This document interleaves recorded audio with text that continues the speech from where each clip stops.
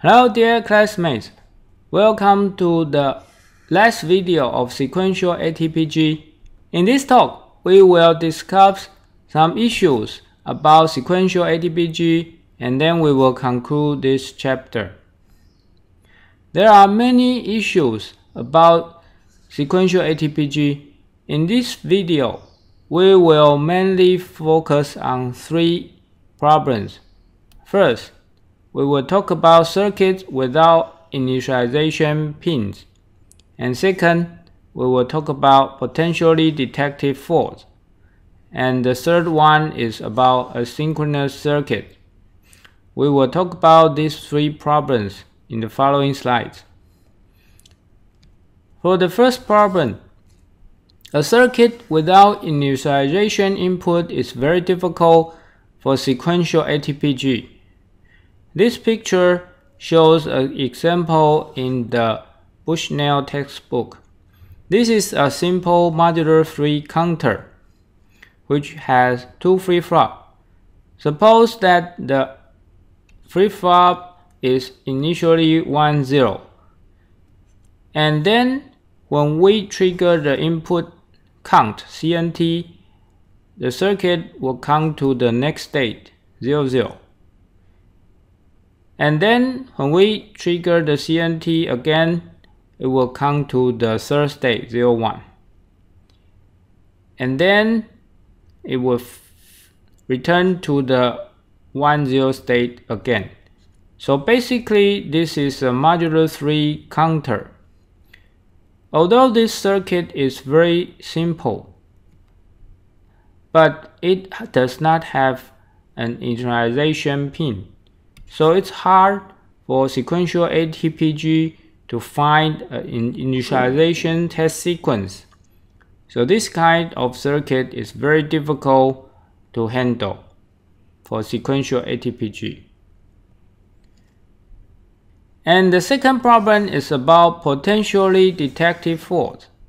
The definition of potentially detected fault is those faults that may or may not be detected.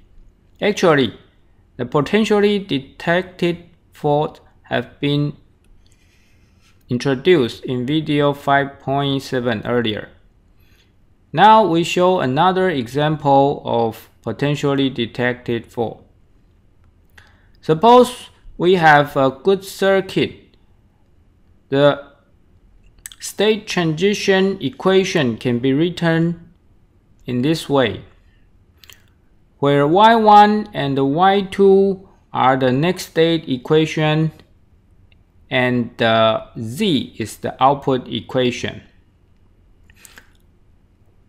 On the left hand side, we show the fault-free state transition graph of the fault-free circuit.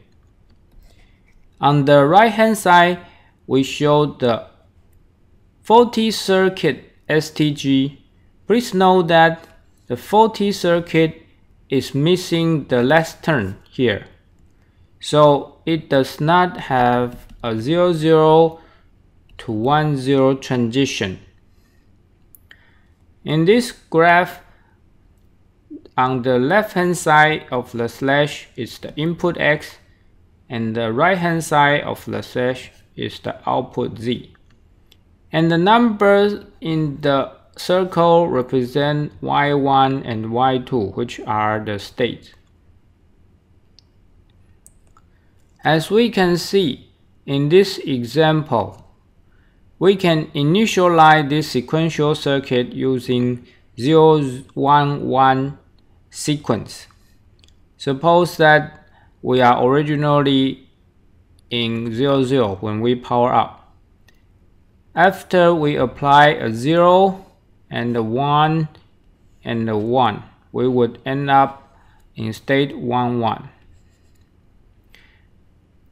No matter which state you are originally in, the circuit will be forced to state 1, 1 by this initialization sequence.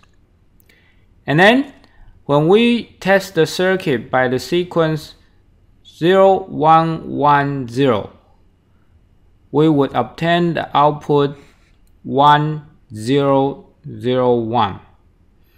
as we can see. Starting from the state 1, 1, when we apply a 0, we would obtain output 1, followed by another output 0, and another output 0, and the last output will be 1. So the good output sequence is 1, 0, 0, 1.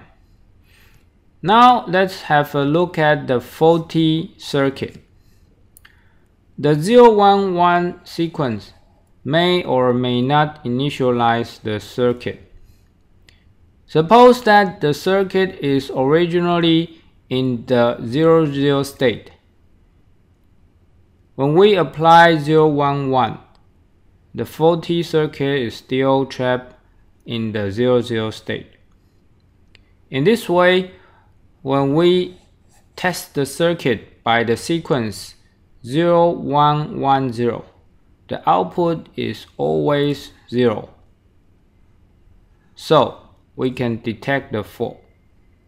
However, if we start at the state in the lower right connected component, let's say we start from the 0, 1 state, then after applying the initialization sequence 0, 1, 1, we would end up in 1, 1. When we apply the sequence 0, 1, 1, 0, we still get the correct output 1, 0, 0, 1. So the fault is not detected. In summary, the fault detection in this example is uncertain. It is depending on the initial state of the circuit, so we may or may not detect the fault. The third example is a synchronous circuit. A synchronous circuit does not have an explicit clock, and the signals can change asynchronously.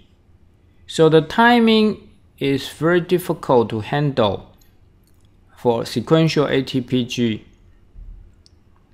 On the left hand side, we showed a combinational circuit with local feedback loop, and the right hand side we show a combinational circuit with global feedback loop. We can have raising condition or hazard, which are very difficult to handle. So sometimes we will need to verify our test sequence with fault simulator so that the timing can be carefully handled. Now it's time for you to work on a quiz. Suppose you are a circuit designer.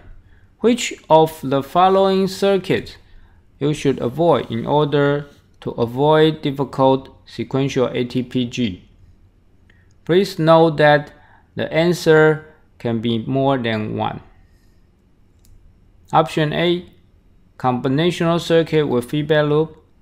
Option B, non-scan flip-flop without reset pin.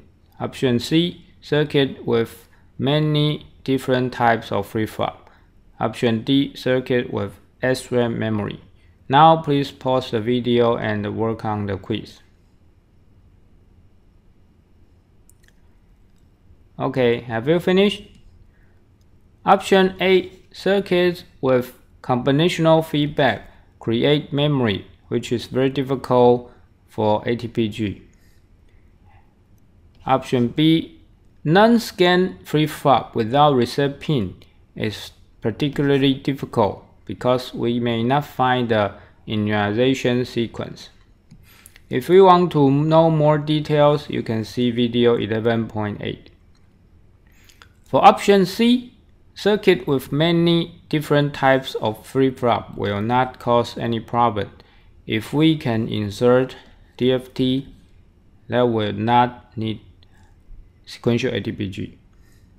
Circuit with SRAM memory would need memory built-in self-test.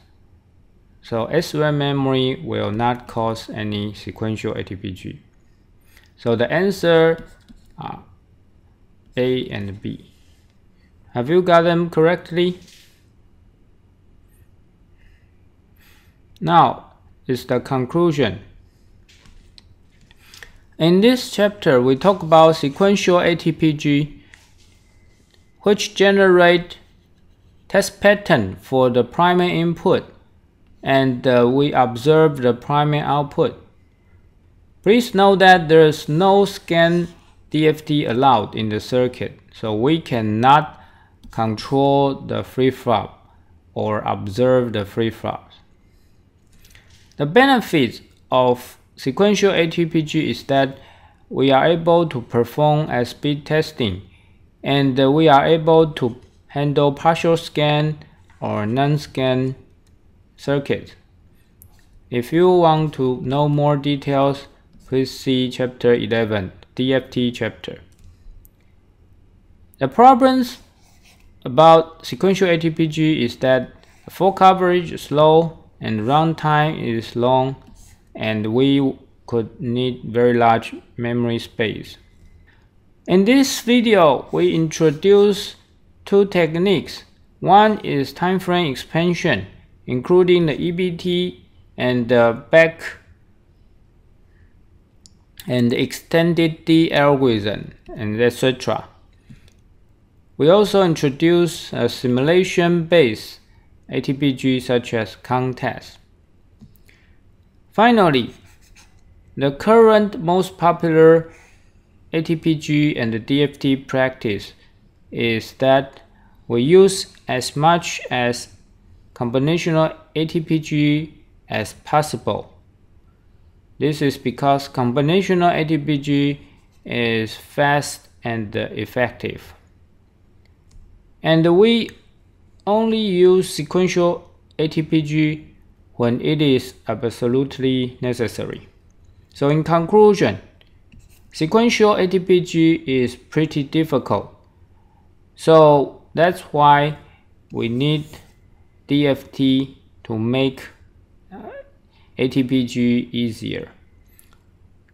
Please see chapter 11 for more details about DFT. Thank you for watching this chapter.